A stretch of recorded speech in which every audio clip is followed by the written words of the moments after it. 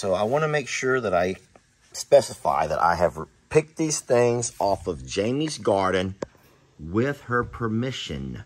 With her permission. She's not here with me today. Baby, don't be scratching. Oh my goodness, please. No one wants to see a little dog scratching their fleas. Guys, I promise they've had their treatments. But I'm going to cut these things up today, and we're not going to eat them. So I'm going to cut them up and feed those to the ostriches. You're not going to eat those. We're going to feed those to the ostriches and the goats, possibly the horses. We're going to just find out who will eat things from the garden. All right, I'm going to tell you right now, I don't know if these ostriches are going to eat too much of this. I'm hoping the goats don't run up and start bothering us while we're trying to do our little experiment. But I have some cantaloupe, some red tomatoes, and some cucumbers, all of which I picked from Jamie's garden with her permission, but we weren't going to eat. And I'm going to find out real fast which of these babies, well, they look excited. You can see the looks on their faces. They look really curious about what's going on here. And so come on up, you guys. Come on over and see what y'all think. Poor Beverly, she's screaming she wants something. Okay, so that was just a bite and a spit out right there. Carl, what do you think? So Carl's gonna try tomato. That wasn't really something that everyone wants to try the tomato. So it's funny how the different colors attract them. No one has touched the green stuff yet. They've all, oh no, sorry. They've all nibbled.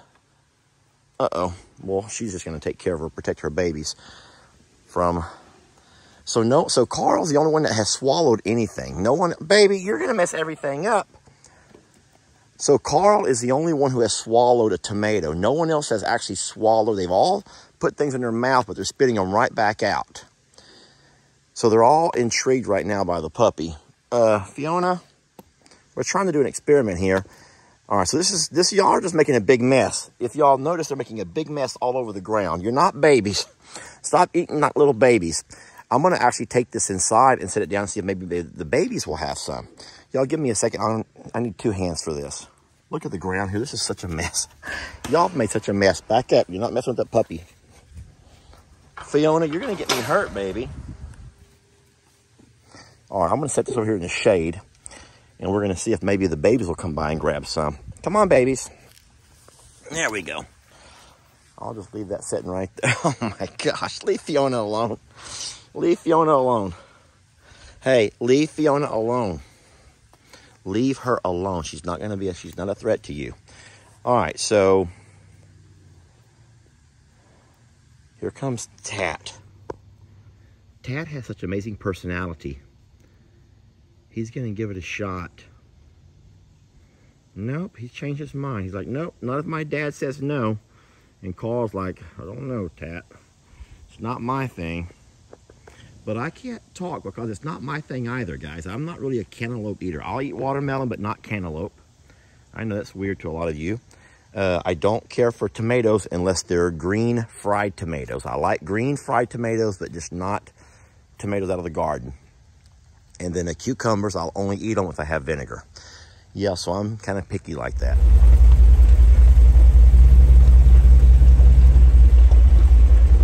Bye, guys. All right, now be it that we're working on Jamie's garden area today. With her permission, I'm gonna come out and do a little bit of cleanup. This agave plant, it's the cats dug into it and it's all warped and fall. It actually fell over. The weight is too heavy on one side, so I'm gonna kind of fix it up a little bit for her.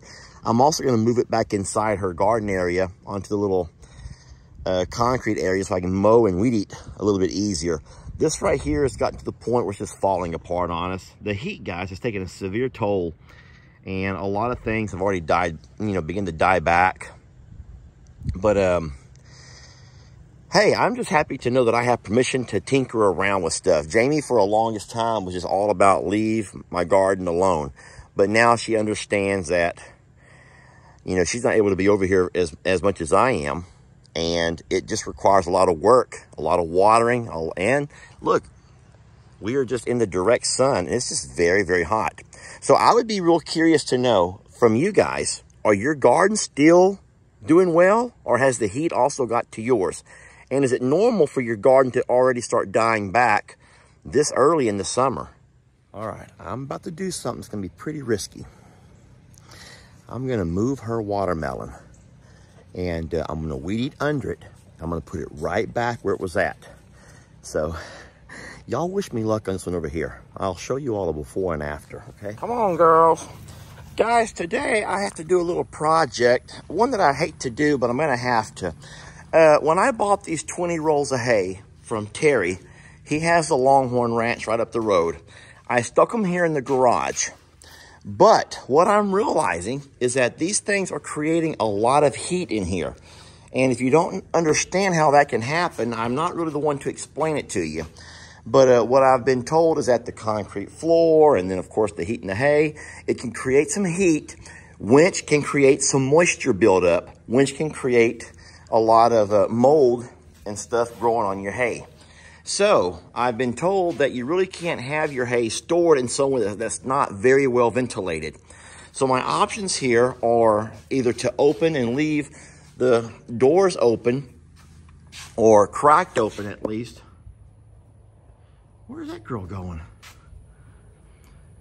On the garage doors, or move the hay somewhere else. Now there at I'm a Survivor, we have a great big barn that holds all of our hay. Over here, we don't have that. So what I'm gonna have to do, I believe, is go ahead and take the bucket off the tractor, move this hay, and store it outdoors. As crazy as that sounds, I hope that some of you guys in the comments can explain it better than I can. But we don't wanna risk getting our cows sick. And let me show you where we're gonna store the hay. So around the back side of the garage, this is where the hay's at now. I have this spot along over here that runs up on top of this ridge that has a real nice downward slope. I think I'll drive my tractor with a roll of hay right through here. I'll get my pole saw and cut those limbs down right there so they don't interfere with anything. And then I'll drive right along this barbed wire fence. There's no cows over here, anything that's gonna mess with the hay. I'll just drive right along up through here someplace, and I'll just start stacking it. Joom, joom, joom, joom, joom. I just read a little bit about it, and supposedly the concrete, when just naturally very insulated and cool to the touch, when it forms, or when it meets right there with hay, which is naturally warm to the touch, that creates some condensation.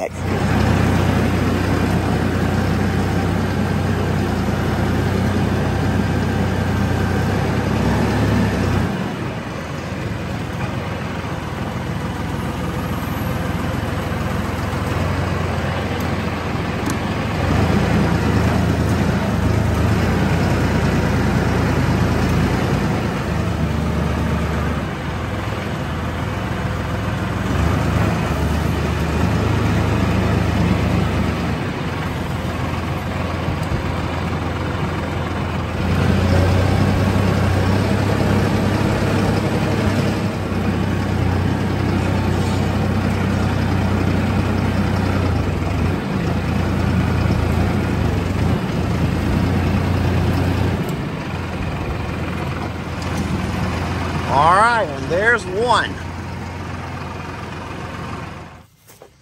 I want to show you a mistake that a lot of people make whenever they're stacking their hay outdoors. You never want to have any kind of a space between your hay. You always want to make sure your hay is butted up as tight as you can to the one beside it. Same thing over here. Even a little bit of airspace will allow water to get down in there. But you have to try to always butt the hay up as close as you can to each other, which will avoid any moisture falling down between there and in time beginning to rot your hay.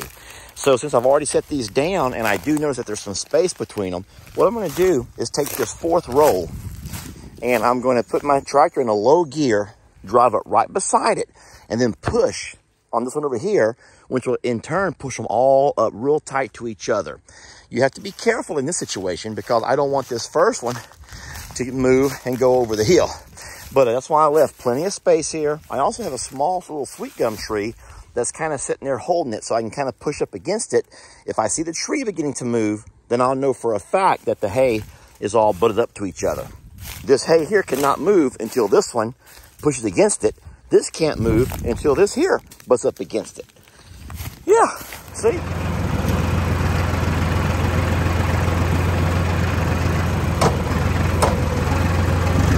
I'm watching the sweet gum tree.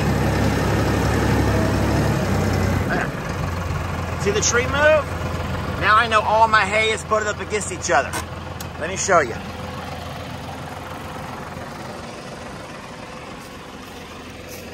You got a nice tight fit there. You got a nice tight fit there. You got a nice tight fit here.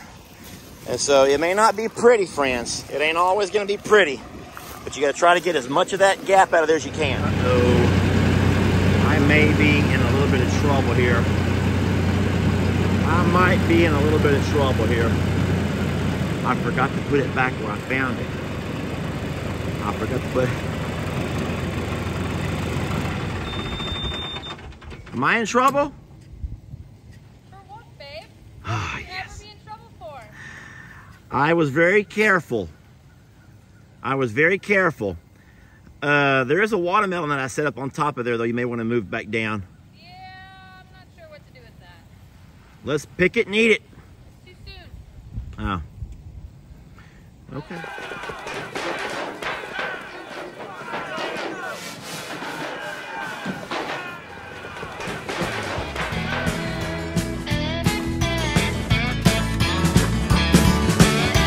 Don't let your troubles fester. Come watch Longhorn Lester.